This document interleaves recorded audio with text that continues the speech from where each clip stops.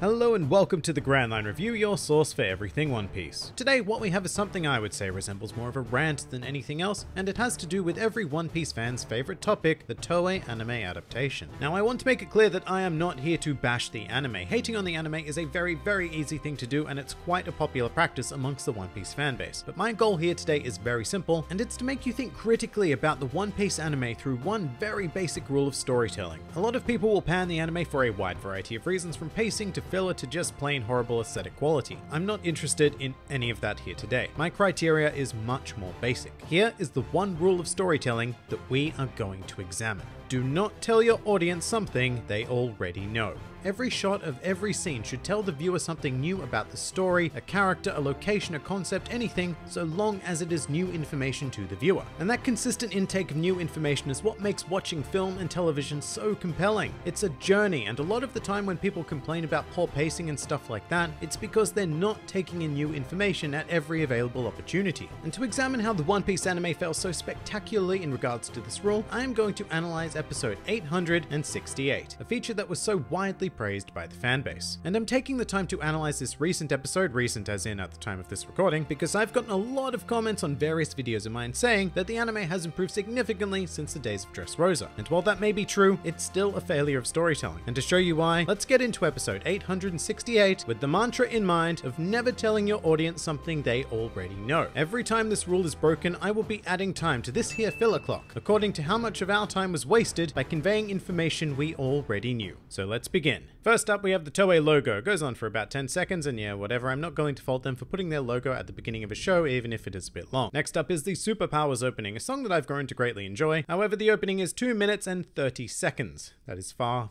too long, considering most anime intros sit at about 90 seconds. If you don't like superpowers, this is torturous. And even if you do, look, it's taking a whole minute of content away from your episode, which is exactly what it's designed to do, so it's going on the clock. Moving on, we then launch into about 50 seconds of recap. And now that's not too bad at all compared to what we've seen in the series in the past. There are legitimately episodes out there with anywhere between 5 to 7 minutes of recap. So 868 is looking alright in comparison. That is until you remember that recap is not needed at all, and the prime offender of the one rule we're looking at. It gives us information that we already know. At this point, on top of the Toei slide card and the Superpowers opening, this episode has now run for a whole 3 minutes and 30 seconds, none of which has conveyed any new information to the viewer and has essentially wasted their time. Finally, starting the actual episode, we have 1 minute and 16 seconds cutting back and forth between Luffy struggling to get up after being hit by Katakuri's strike and Flampe laughing maniacally with her gaggle of troops. This cut happens 5 times over this minute and 16 seconds. We watch Luffy struggle, then we cut to Flampe mocking him, then we cut back to Luffy struggling and back to Flampe mocking. 5 times in a row with a bit of Katakuri inserted for flavor. That is 4 more times than we needed to convey the necessary information, and in fact in the manga this entire sequence was dealt with in 3 panels, one of which was just Katakuri staring quizzically. So given that the anime told us the exact same information 4 times more than we needed, that's almost 61 seconds of wasted time during the sequence. We then begin a sequence of Katakuri putting these events together and realizing that Flampe is behind everything. And this portion here takes 14 seconds of our lives away to convey something that we as the audience already know. We do not need to see these inner workings of Katakuri's mind, flashing back to an event that we saw twice in the previous episode, especially when he is quite literally about to state everything anyway. But before we get to that, Katakuri then begins a very slow walk to Flampe, as we proceed to waste a further 30 seconds dwelling on Flampe's infatuation with her big brother, something that has been made exceptionally clear at this point. Katakuri then says word for word what is in the manga in regards to what happened with the blowgun, which is accompanied by what I would describe as technical filler, as we continue to see flashback sequences of Luffy being hit. And while in the manga there was no such flashbacks, I think this is a rare example of the anime filling time in a constructive manner, because it is a nice sequence to watch Katakuri going through these things, but at the same time we are now flashing back to a sequence that we have seen a total of 4 times in the past 2 episodes, so it certainly counts as information we already know, which takes up half the sequence, so half of the total 59 seconds will be added to the clock. Next up, there's some Katakuri walking and some more teasing from all the dude bras, but most of this is in the manga, and the only reason why it seems redundant is because of all of the similar bullshit we've already had this episode. The reason why this portion stands apart though is because it actively escalates Flampe's infatuation with Katakuri, so it does present new information, it just doesn't seem like it, because by this point in the episode, the audience is Flampe fatigued. fatigued. Katakuri then stabs himself, pretty good, but it takes a whole 9 seconds from him grasping his trident to actually committing the action. And you might think I'm being really petty by pointing that out, but it is just filled with information we already know. There are several shots of the trident being pointed at his body, as well as a cut to the exact same shot of Flampe and her cronies just prior to this, and I mean this could have been a beautiful and fluid 5-second motion at most, but instead we had to add roughly 4 seconds of nothing to benefit the sequence. And a lot of people might make the argument, no, it's to build tension, but it actually does the exact opposite. The whole point of this scene in the manga was a shocking reveal that Katakuri would stab himself. And this effect just doesn't happen in the anime because everything happens so slowly that the audience puts together what's happening before they actually see it, and you do not want that in a visual medium. After inflicting his own wound, we actually have a nicely paced portion conveying the sheer amount of pain that Katakuri is in, and the subsequent reveal of his face to Flampe. I think this could have been a tiny bit faster, but overall, very well done. The only criticism here is a section where Katakuri spends 3 seconds on screen just breathing heavily, like so,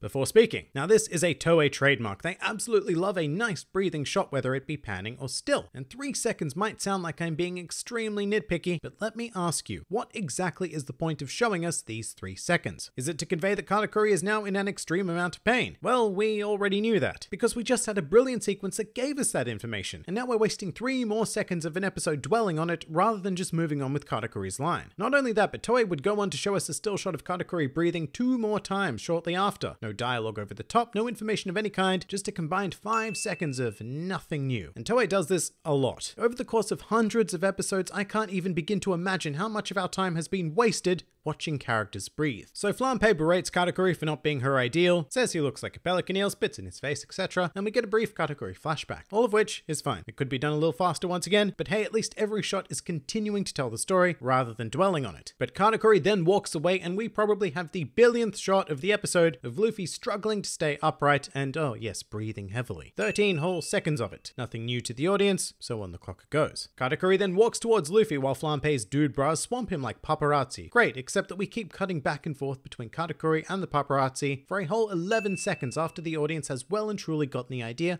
of what's happening. And that does keep happening for a while afterwards, but luckily Flampe's monologue over the top does start providing new information, so I'm happy with that. Katakuri finishes walking over to Luffy, an endeavor that saw several still shots of them looking at one another, but I'll give the anime the benefit of the doubt here and say that we could interpret this as the two of them continuing to size each other up. However, once Katakuri stops, this stare down just continues for 13 more seconds. Nothing new happening whatsoever, just padding. And now finally we get to the moment that everyone went mad for, when Katakuri and Luffy both release their conqueror's haki, proceeding to completely wreck the mirror world as well as Flampe's forces. I personally think that it does go on for a bit too long, but hey, we can take some time to indulge in this moment because it's taken an awfully long time to get here. But before it seems like it's done, we have a break. 14 seconds of break, and we're going to count it because it provides nothing new to us, just bounty posters of 2 straw hats who aren't even in the Whole Cake Island arc. Back from the break, and we are now elsewhere. Beige and the Fire Tank Pirates are transporting the cake, talking plans, etc. All is well until we get to a painfully lingering shot of Big Mom, who eventually starts spouting her catchphrase, "Weddingu keiki," and tells of how desperately she wants to eat it several times. And now if there's anybody out there who believes that Big Mom wanting to eat the wedding cake is new information at this point, then just get out. In any case, this little pit stop devoid of content takes 40 seconds to complete. Beige and Chiffon strategize a bit more, and they have a lovely moment where Beige just shows how much he cares for her. More good stuff, loving it. Cutting to the Straw Hats aboard the Sunny, and this scene didn't actually happen in the manga, but it is giving us something new at least by showing us that Sanji is leaving the Sunny with Pudding. But there is a total of 14 seconds spent on Pudding's infatuation with Sanji, which is nothing new at all. And granted, this sort of thing happened a lot in the manga as well, and I very much criticized it there too. But when it's happening in what is already for all intents and purposes filler content, it's getting added to the clock because it adds nothing new. Then Carrot's awake again, we discuss the Sulong stuff a bit, and then Smoothie attacks the Sunny. And here is probably the most frustrating sequence of the entire episode purely in terms of conveying new information. So we initially see Smoothie strike and then Jinbei steers the ship to dodge. That one is fine, but we go on to see her strike in exactly the same way 3 more times. And we see Jinbei dodge in the exact same way 3 more times. 22 seconds of utterly pointless action. action. Smoothie then powers up a super strike and fires it. That's fine. What's not fine is wasting 8 seconds on showing how Smoothie powers up her attacks once again, and then another 10 seconds with Jinbei telling the Straw Hats that he's counting on them for their directions. After that's exactly what he's already been doing for those previous 3 unnecessary strikes. The Sunny makes a dramatic escape and we are now back in the mirror world in the aftermath of the Conqueror's Haki clash. From here there are a total of 4 slowly panning shots that go over knocked out enemies. Beyond the first shot, do you know how many of them give us new information? 1 actually, which shows us that Flampe is also knocked out, but we did waste 8 seconds on those other 2 shots which provided us with nothing. Luffy and Katakuri have a chat. Katakuri slowly and seductively removes his jacket and things are about to get serious. We then engage in another trademark Toei staring battle for a, shit you not, 36 seconds. There's a bunch of cuts from close-up Katakuri to close-up Luffy to full-body Katakuri to full-body Luffy and so on and so forth. None of it provides us with anything. After those 36 awkward seconds, Luffy and Katakuri finally put their fists up to fight and they begin running towards each other. But it's not enough to show us 2 separate shots of them each beginning to run, because after Katakuri's shot we need another 4 seconds of Luffy running, followed by quick cuts of them both running at each other for 3 seconds until we finally come to something. Which is a nice punch, and once again, while I really hate how slowly everything happens here, that isn't the point of the video, and at least, you know, something's happening. Sadly, after Luffy gets punched, we have what feels like being frozen in time as we cut to a still of Katakuri. Then we get Luffy continuing to be punched exactly as we knew it, and look at this Katakuri again. We know Luffy got punched, and we know Katakuri did it. However, for some reason, we spend the next 22 seconds re-showing us these 2 ideas before we reach the next point of substance, which is Luffy punching Katakuri, and then we get the old to be continued, so stop the clock. We've landed on 7 minutes and 54 seconds of content that we simply did not need. To put this into full perspective, the runtime of episode 868 is 23 minutes and 50 seconds. Onto that 7 minutes and 54 seconds, we are going to add the standard 90 seconds of anime opening that I didn't count earlier, the 10-second Toei credit sequence, and the 40 seconds of to be continued and previews for a total of 10 minutes and 14 seconds. That is roughly 43% of the episode spent not really doing anything. Some episodes have more of this dead time, some have less. Not many though. I actually do feel like episode 868 was quite good in comparison to a lot of them, but even if we take this as the best case scenario, in the last 100 episodes of One Piece, you will have spent just over 17 hours of your life in anime purgatory, not actually engaging in the show itself, but waiting for the show to parcel out some more information to you. And that's just a mere 100 episodes. I mean, we were like halfway through Zoe 100 episodes ago. Just trying to quantify that into the entirety of the series is mind-boggling. The amount of days of their lives that loyal viewers have spent giving to this series, the makers of which want nothing but to generate as much money from it as possible, no matter what the cost, is disheartening to say the least, and an absolute disgrace at worst. And once again, I just want to remind you that I haven't even taken into consideration shots that present new information and just take far too long to do it. If I did, then this number would grow exponentially. One Piece is in a terrible, terrible place right now. It's not the fault of the animators or the writers or the staff in general. It's the fault of the decision makers who mandate that a new episode of One Piece has to be produced every week for the sake of their sponsors. Viewer enjoyment does not come into the equation. Toei Animation is a leech, sucking everything it can from the One Piece IP, so please just stop defending them.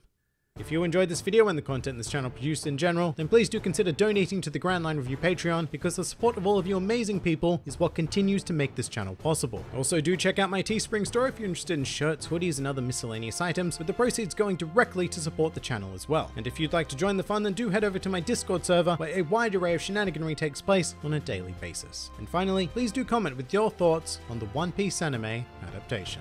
This has been the GrandLineReview, and I'll see you next time.